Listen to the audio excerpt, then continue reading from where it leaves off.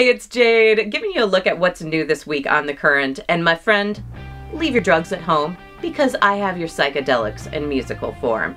So we've got your little bit darker, a little bit heavier psych rock from Black Angels.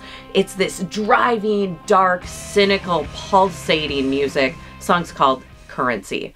On the lighter side of things, more like psych pop, we've got the latest from Temple's new album, Volcano. It is trippy and it is shimmery.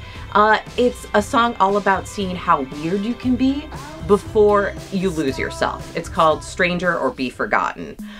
Keeping in that kind of weirdo place, we've got lovable outsider Mac DeMarco. He's got a new album that's a little bit crisper, a little bit cleaner than maybe the lo-fi Mac DeMarco you're used to. But it's like still like somebody's just poking him out of bed and waking him up and handing him a microphone, you know, that kind of stoner rock. So the song's called My Old Man from Mac DeMarco. We've got another lovable outsider, Lekman. A guy known more for singer-songwriter music with a little bit of quirkiness to it. Well, the quirk factor is up because this is disco. I was not expecting disco when I listened to this. It totally surprised me.